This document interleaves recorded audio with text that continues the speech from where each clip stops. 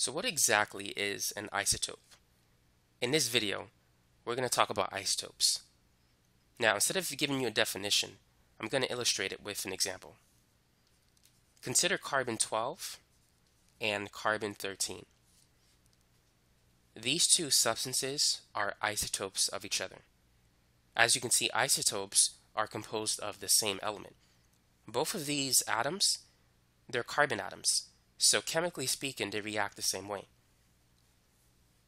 Now, the number that you see here is the mass number. Carbon-12 has an atomic number of 6. The same is true for carbon-13. The atomic number of an element identifies the element. So carbon will always have an atomic number of 6. So Z represents the atomic number. So when you look at a periodic table, you're going to see two numbers. The smaller of the two numbers is the atomic number, and the larger of the two values is the mass number. So isotopes, they're composed of the same element. In this example, both isotopes are elemental carbon. If the elements are different, then you don't have an isotope. Isotopes also have the same atomic number because the element is the same. However, they differ in the mass number. So isotopes will always have different mass numbers. Now the question is why? The answer lies in the nucleus of the atom. The nucleus of an isotope, or of two isotopes, are different. It's not the same.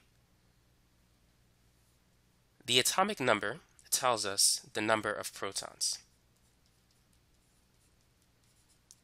The mass number is the sum of the protons and the neutrons.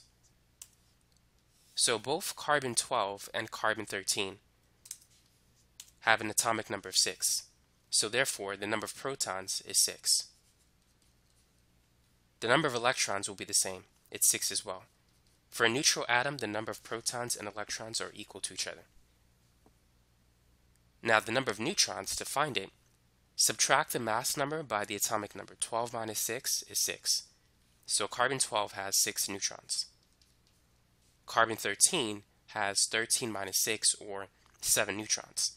So the reason why the mass number is different is because the number of neutrons are different. And so isotopes, they have the same chemical properties because they're composed of the same elements, but they exhibit different nuclear properties. Some isotopes are not active on a nuclear level, while others emit radiation. Some are harmless, some are harmful. So the nuclear properties are different, but the chemical properties are the same. So if you're studying for a test, here are some key facts that you want to remember. Isotopes are always composed of the same element. So remember that the element can't be different. It has to be the same element. Isotopes are similar to each other in that they have the same atomic number. And as a result, they share the same number of protons. Isotopes differ from each other because their mass numbers are different. They have different mass numbers, and also they have different numbers of neutrons. So remember that isotopes, they have the same number of protons, same atomic number, and they're composed of the same element. But they have different mass numbers and different numbers of neutrons. And isotopes share the same chemical properties, but they differ in nuclear properties. Their nucleus behave differently because the number of neutrons is different, which exists in the nucleus. So those are some key ideas that you want to keep in mind when dealing with isotopes. So let's work on a few questions that will test your knowledge on isotopes. So let's look at substance A and substance B. Now, just because the letters are different doesn't mean that the elements are different. So A and B could represent the same element, or they could represent a different element. Use the numbers to figure out which is the case. So let's say substance A has an atomic number of 12 and a mass number of 29, and substance B has an atomic number of 13 and a mass number of 30. these two substances, are they isotopes of each other? The answer is they're not isotopes of each other. Isotopes must have the same atomic number, which means they must be composed of the same element. Because the atomic number is different, the elements are different, and so these are not isotopes of each other. Now let's compare substance C and substance D. Let's say substance C has an atomic number of 15 and a mass number of 32. And substance D has an atomic number of 15 and a mass number of 33. Are these two substances, are they isotopes of each other? The answer is yes. They share the same atomic number, which means that substance C and D are composed of the same type of element. However, the mass number is different, and so therefore the number of neutrons will be different. So substance C and D are isotopes of each other. Now let's work on this problem. I want you to write the atomic symbol for each situation. So if there are 7 protons and 8 neutrons, how can you represent this isotope using an atomic symbol for it? So the first thing you want to do is find the atomic number and the mass number. The atomic number Z is always equal to the number of protons. The mass number is the number of protons plus the number of neutrons. So that's going to be 7 plus 8. So the mass number is 15. So whenever you're writing a symbol, you're going to have the element, the mass number, and the atomic number. So we have an atomic number of 7, a mass number of 15. Now we need to identify the element. Well, how can we do that? The identity of the element depends on the atomic number, or the number of protons. So what you need to do is you need to get a periodic table and look for an element with an atomic number of 7. That's going to be the smaller of the two numbers that you'll see in the periodic table. So this has to correspond to nitrogen. Nitrogen has an atomic number of 7. So this is how you can write the atomic symbol of an element or an isotope if you're given the number of protons and neutrons. So go ahead and pause the video and do the same thing for parts B, C, and D.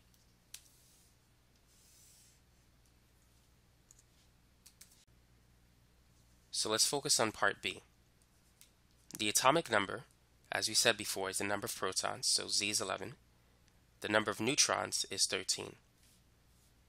So the mass number is going to be the number of protons plus the number of neutrons. 11 plus 13 is 24. So using this process where we're going to put the mass number on top, the atomic number on the bottom left. So we have an atomic number of 11 and a mass number of 24. So now go to the periodic table and identify the element that has an atomic number of 11. This is going to be sodium. So this is the answer. It's sodium 24. The most common isotope of sodium is sodium 23. The atomic mass of sodium is about 22.99, which means the most common isotope is sodium 23, but there could be other isotopes, sodium 22, sodium 24. It's just sodium 24 is not the most common isotope. Now let's move on to part C.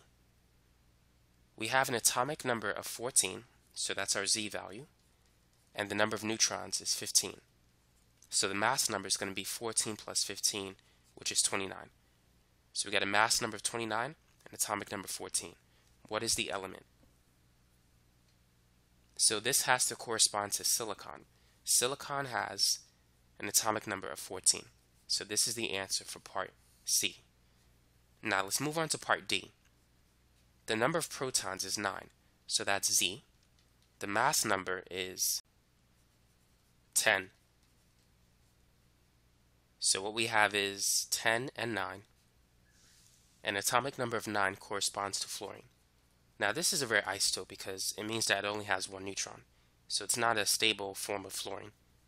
But based on the information we have, that's going to be the answer. So now you know how to write the atomic symbol for an isotope if you're given the number of protons, neutrons, or the mass number. Now, let's test your knowledge on facts about isotopes. So here we have a video quiz. and it's a true or false quiz, so feel free to pause the video. Number 1, the atomic number is equal to the number of protons. Is that a true statement or is it a false statement? This is a true statement. The number of protons will always be the same as the atomic number. Now what about number 2?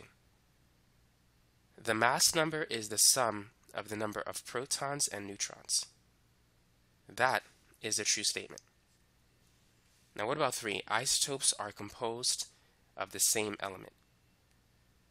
Yes. In our first example, we dealt with carbon-12 and carbon-13. They were both of the same element, carbon. Isotopes have the same atomic number. That's also a true statement. Isotopes share the same mass number. That is a false statement. Isotopes have different mass numbers. Now what about number 6? Isotopes have the same number of neutrons. Is that true or false? This is a false statement. If the mass number is different, then the number of neutrons will be different as well.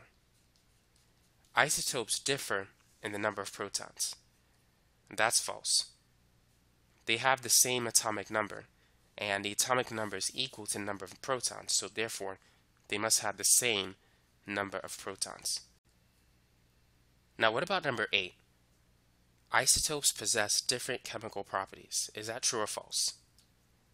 That is false. Because isotopes are composed of the same element, like carbon-12 and carbon-13, they have the same chemical properties. Their chemical reactivity is identical to each other. Now what about number 9? Isotopes possess different nuclear properties. That is a true statement. Because the number of neutrons is different and neutrons are found in a nucleus, the nucleus will behave differently. So therefore, isotopes have different nuclear properties, but they share the same chemical properties. So that's it for this video, and thanks for watching.